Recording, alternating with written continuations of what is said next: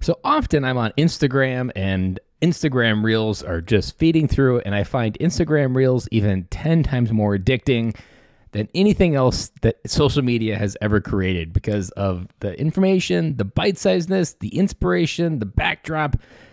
It's also just, and there's a lot more of them. So I often find myself watching them way more than I need to. Now that I've outed myself as obsessed with Instagram Reels, I've also had a lot of interesting wisdom come to me from Instagram Reels. And I want to highlight one piece that leads into the question today. And the question is, if a lion that was born in captivity, who's never experienced the wild, why does he have to be put in a cage with the door closed? If he's never experienced freedom, if he's never experienced what it's like to be in the wild and to be free without boundaries and without barriers, how would he know to run? How would he know to attack? Why would we need to protect ourselves from someone and an animal that's never experienced what we think a lion, or we're protecting ourselves from a lion for?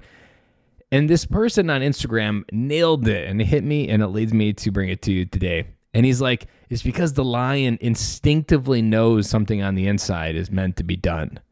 That there's this feeling instinctively in his instincts that he knows he's meant to run, that he's meant to do something different, that it's not about the environment that we're raised in. It's biologically inside that lion. There's something that tells him to leave the cage. And I say leave the cage because that's often what we are called to do as men. Going back to caveman days, is we were called to leave the cave. Leave the cave. That we had this feeling, while we felt safe inside that cave, we felt like everything was provided for us in that cave. We still felt instinctively called to go outside, to explore. And it's almost like this human experience where we're exploring space and exploring all these areas within the world, down below and in the oceans. It's because there's instinct. Like, we've never been to the bottom of the ocean, but we feel instinctively like we should. And we've never lived down there. So if we've never lived down there, what about tells us we should go? It's because there's instinct on the inside that tells us to explore. It tells us to live. It tells us to learn. And so tying into the title of this episode is there has to be more than this to life. It was born out of a conversation that I was having with a coach of mine. And he and I were talking about different things that I've been saying and trying to put them together. And we came to this idea that how many of you, maybe it's you directly that's listening to this, not even them, it's you. How many times have you said, there just has to be more to this life than an 8-to-5 job? That there just has to be more to this in the pursuit of Target? That there just has to be more to this in the pursuit of the next Netflix or Amazon special to binge? That there just has to be more to this, to life? Like, there is something more to this than the mediocrity that we feel every day. We see it on Instagram. We see it with all these celebrities. We wonder, what's the gap? Why do they do it and we don't? Why do they thrive and we don't? What makes someone go from where I am to where they are? You may have been wondering the same thing about me. This question is part of my Genesis moment. That there's got to be more to life than this 8-to-5 job. Because this doesn't feel like life. I'm technically alive. Biologically, I'm alive. I breathe and in oxygen and exhale carbon dioxide. But am I alive?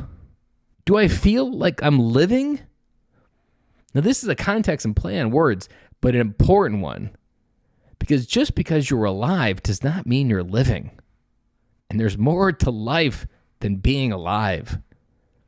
Biologically, we come into this world alive, hopefully.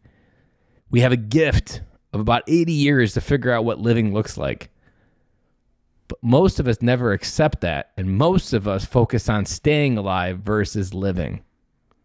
Most of us focus on staying alive versus living.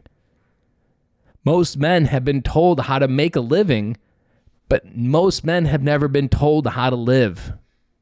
We've never had the capacity. We've never been instructed. We've never had additional oxygen to our fire, our furnace on the inside of our chest. We feel that flame on the inside, but maybe it's the size of a pilot light, and you're just waiting for the rush of gas to turn that furnace on and rise up through the ashes and become something more, to dive into something that you've always wanted to be. As I said, this is born out of this idea. If you've never known the wild, why do lions still instinctively want to attack? Why do we still lock them up? The analogy of locking men up in cubes and desks and jobs and cubicles, all of these things, we still know that there's something more, but we've been told to live here. And even if you've never experienced something different, it doesn't mean that you don't have an itch for more.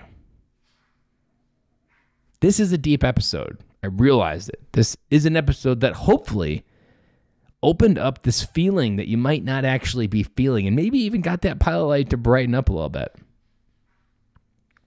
I'd love to have a conversation with you. The conversations that I have with men is an invitation to life, was what I figured out this week. Secretly, me not knowing it, what I help you do is figure out what living looks like and redefining those parameters for living.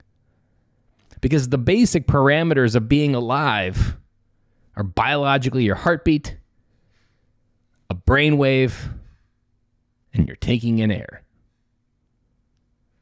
Very few parameters within that are the definition of living. Living is an experiential invitation. It's something you curate. It's something you go seek.